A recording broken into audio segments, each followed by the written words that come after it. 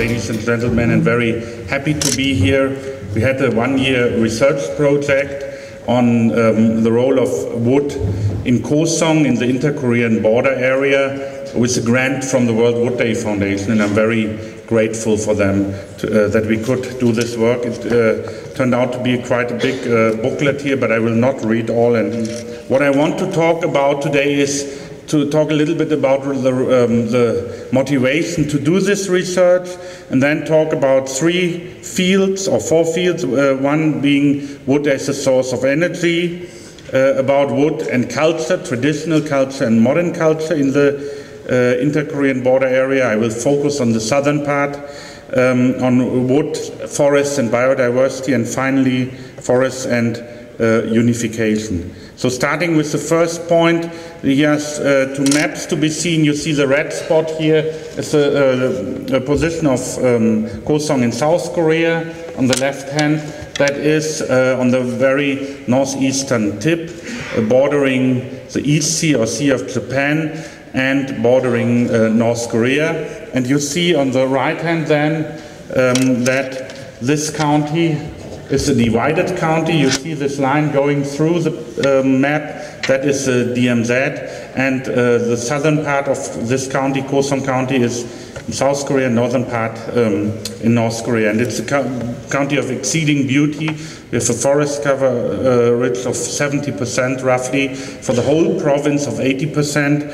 There are lagoons, mountains, the 2 most beautiful mountainous areas of North and South Korea are meeting there, the Sorak Mountain in the south and the Kumgangsan or Diamond Mountain in the north, and the sea, which is also very beautiful.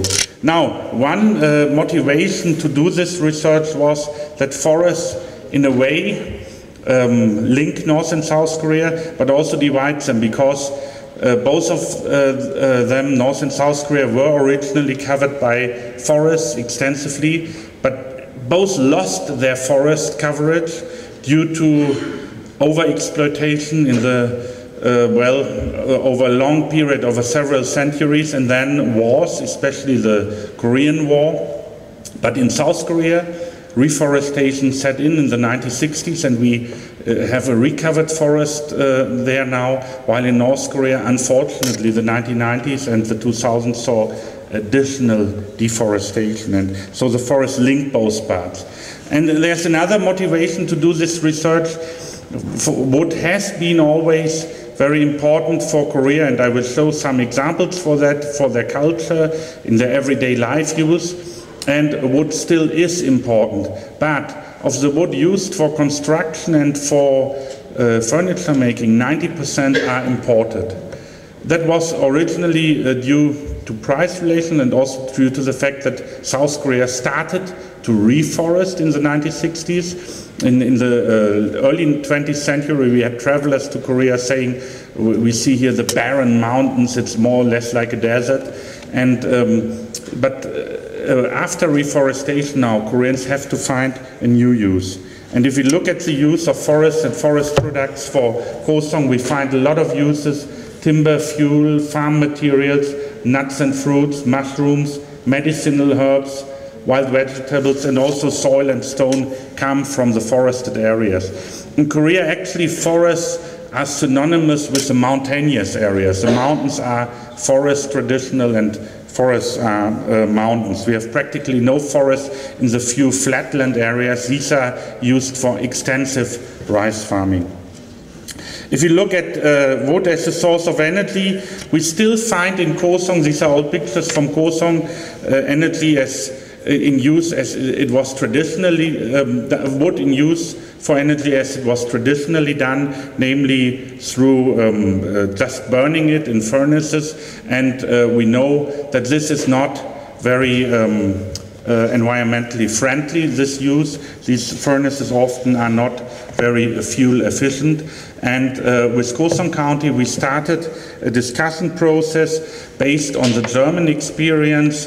Those who come from Europe might know that Germany, since a couple of years, tries now to achieve what they call an energy transition, a transition to renewable energies. And we brought experts from Germany there and discussed German models of renewable energy use, and there were two models we looked at. One was the model of bioenergy villages which completely are to 100% are fueled by bioenergy, which includes solar and wind energy, but also wood chip energy. You see here a picture where you see how these are all related, and we have an area in northern Bavaria, the Franconian forest, where we have now more than 20 villages completely using this bioenergy and producing more than 100% of their heating and also electricity with renewable energy. So they become net exporters of energies, of fuel, with one exception, that's the transportation. Due to the car industry, it's still not possible, but for heating and for electricity production. And also we have in Germany a system which we call the bioenergy model regions, and one of these, Bayreuth, became also a model for Goseong, not the least because they also had a project to combine the use of energy with artistic projects. So they had a lot of projects where artists represented the use, the renewables in their work. We tried to discuss this with a small village, which you see here on the upper right-hand, Songjongmi in Goseong County. It's a village of roughly 50 households, one of the typical small border villages with a lot of economic difficulties, where usually the young people leave the village because there's no new jobs to get. In a number of village meetings which were made possible through this World Wood Day Foundation grant also, we established that it was not possible yet to come to a wood chip heating system. Though forest is there, the economic use of it practically, as I said, does not yet exist in South Korea. For 50 years they reforested. They still have to find a way how to use these forests. Though, however, we came to a start of a project of solar energy, and we hope that by next year this village will be one of the first villages in Korea having 100% of their electricity produced by themselves by solar energy. We now are in discussion of using the wood chips in a way which might be economically more feasible, and one possibility would be to do it in the so-called condominiums, which are these huge and not very likable structures for mass tourism in Korea. As I said, Goseong lays at the East Sea, and in the summer we have a lot of tourism. We have had in 2013 5 million tourists, and these tourists, most of them go to these what the Koreans call condominiums. These are mass tourism facilities, and these would be ideal because they generate enough demand for wood chips and sustainable demand for getting wood chip heating, and we are currently discussing this with the county. So this is the first part, the use of wood as energy. And if we come now to the use of wood in culture, traditional and modern culture. First, in traditional culture, I want to present you one example. There's a very nice small village, Wangok village or Wangok Maul, with a 600-year-old tradition and houses which are 180 years old. That's in Korea very old, because these wooden houses tend to burn down occasionally, and Korea had lots of invasions and wars so that you don't have really old structures anymore. It was designated an important folk relic, and one nice thing about this village, it's not a folk village. Here are real villagers living with modern professions. It's not a museum, but it's really one of the few still existing villages in Korea where the traditional style of construction and the use of wood as dominant building material coexist with a certain form of modernity. And it looks like this. This is a small pavilion or shrine built in the village, and you see here an overview of the village. And here you see the uses of wood as energy again, to cover the wells and to build the houses. You see also naturally the people want to live a modern life, so they put their satellite dishes in these old houses. It's not an easy life actually, and it's interesting. This is a village of people who 600 years ago, it's a clan of one family actually, the Ham clan. They fled when the old dynasty of Koryo was substituted by a new one. They were loyal to the old dynasty, so they stayed there for 600 years. Now modern times make this increasingly difficult, so now we have movements out. We have some of the village houses converted to pensions to take up tourists, but it's one way where traditional and modernity live quite well together until today. And if we look a little bit more at the high culture, that's what we discussed before for other countries also. In Korea we have the temples which embody this culture. Korea in the 4th century became Buddhist, with strong traits of shamanism still, and temples are almost always in the mountains, and every temple actually houses a special building for the mountain god, the Shanshin, the Shanshingak it's called, this house, and we have several of these temples also in Korea. The temple buildings are dominated by colored woods, and these colors and carved woods and coloring and carving is not only for beauty, but it's actually an aid for achieving the spiritual goals of enlightenment. And you see here examples from one major temple there, the Gonbong-sa or Gonbong Temple in Goseong. It's fascinating to see. And again, if you ask how old this temple is from the 5th century, but these buildings are very, very modern. I would say none of these is older than 30 years. Probably most of them were only restored in the last 20 years. It was in the zone which was completely out of reach to civilians until the early 1990s, because it's directly at the border area. And as I said, the temple burned down occasionally and they were rebuilt. However, the structure is the same than many centuries ago, because like in Orthodox culture, Buddhist temples are orthodox in that sense that it's a repetition over and over again. They're not distinct styles of today, 500 years or 1,000 years ago, but basically they repeat what they did before. And you see there the wood carvings, the wood paintings, and you see it here in another temple, the Wamsa, a smaller temple directly in the Sorak Mountains, which I'm particularly fond of. And you have different buildings which are all have a meaning, that bell towers, you have mythological animals carved specifically, etc. Wood was also important in everyday life, and as I said, Goseong is at the mountainside, at the seaside, so it was a seafaring county, and you had wood, and you need wood for the ships, but also in Goseong for a particular industry, that's the drying of fish. There is a fish called the Alaska pollock, which is fished there in these regions, and these fishes are put in autumn on these scaffolds, wooden scaffolds, and they are dried there over the winter season, and then they are eaten. It's a kind of dish you eat with the beer in Korea, and it's very popular in North and South Korea on both sides. And Goseong is that place where, at least for the southern side, all of this drying takes place over the winter, sometimes at the side of the road where maybe also the cars put some of the gas in, but it's Koreans like this, and that's a traditional way of the use of wood.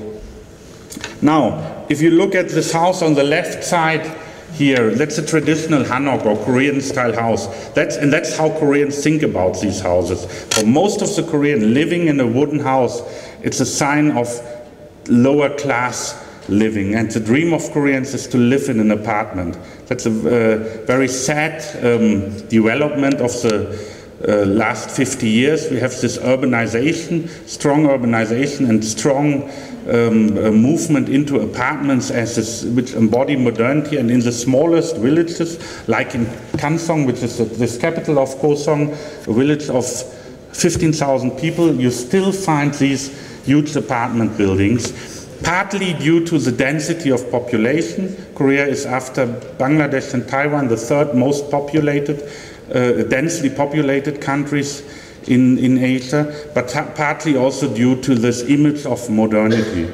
We can fortunately say that at least in the last 10 or 15 years, also with rising income levels, this changed a little bit, and we find a postmodern way of using more wood again. And this is due in infrastructure, for example here in these wooden ways or these wooden walking ways. Koreans are great hikers, so they have hiking ways in the mountains made of wood now, and also increasingly more again in their houses, in their private houses or in pensions, as you see in these examples here. So we have really a reappearance of wood. But as I said, this wood mostly comes, unfortunately, it's imported from foreign countries.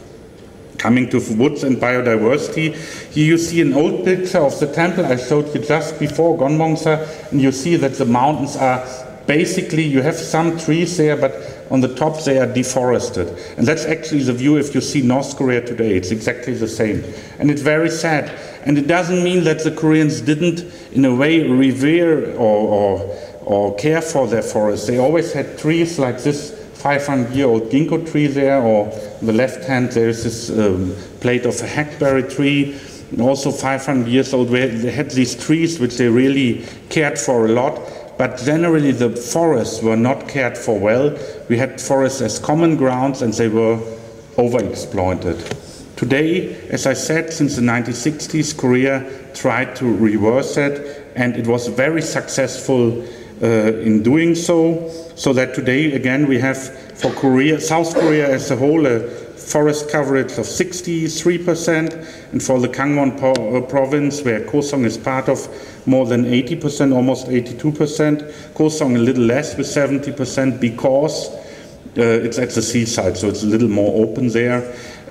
Most of the forest in the Gangwon province, and that's very special for Korea, is national forest, because it's a border area, and large parts of the whole county are out of boundaries for civilians, so they cannot enter there. All these forests were nationalized after the Korean War. We see here some trends on forestry. I will not go into details, but we can say trees get older. We have more older trees now, which is very good, and we have also more mixed forests. We come to a balance of roughly 1/3 mixed forest, 1/3 coniferous and broadleaf forest. In the coniferous forest, it's mainly Pinus densiflora, the Japanese red pine, which is prevailing there, though in a very specific form. This county has a Variatio erecta, which is a very beautiful one, also used in the national treasures of Korea, like certain temples or gates, like the main gate, the south gate of Seoul, and also the Korean pine, Pinus koreensis. One of the problems we see in using the forest, there's a lack of forest waste, and I find that very interesting. We have a tripling of forest waste in the Gangwon province from 2009 to 2012, but still standing at less than 3 meters per hectare compared to 26 meter in France or 45 meter in Germany. So there are really no forest roads. That's not a plaidoyer for building more roads in Korea. They have roads enough, but in the forest sector it's difficult also to harvest the trees. I will skip now a little bit because of time the discussion of biodiversity in forests. You all know about the necessity of biodiversity, and we find it as well for plants as for animals, and we did 2 researches in Goseong. We established an eco trail there, and we did a research on endemic plants along the eco trail. And I did also, as part of this project, research on forest birds. We have lots of birds in Korea, around 90 species, which are completely dependent on forests, and we have other 90 species, among them those shown here, like the mandarin duck, which is also a national treasure, which are partly dependent on forests, like small forest streams. Coming to the last part, forests and unification, it gets interesting. You will see a view of the border area and inside the DMZ. And you see the green side mostly on the southern part. That's the place where the forest did not change, and the red side is the red places are where the forest degraded. You find it in particular on the southern part, on the northern part of the DMZ, and it looks like on the upper right hand there. So you have barren mountains there, and in that sense, forests could also become kind of linkage between North and South Korea. And actually, it has been a proposal by the South, not yet taken up by the North, to come to a joint project of reforestation, which would give a number of benefits to North Korea in terms of microclimate. A lot of the floodings one occasionally reads about are related to the failure of forestry in North Korea. And in this picture you see on the lower right that the wish for unification, Tongil in Korean, is written there with trees into the South Korean mountains. Our wish is also to work for that. In our foundation we have now 3 sites for afforestation in North Korea. Thank you very much.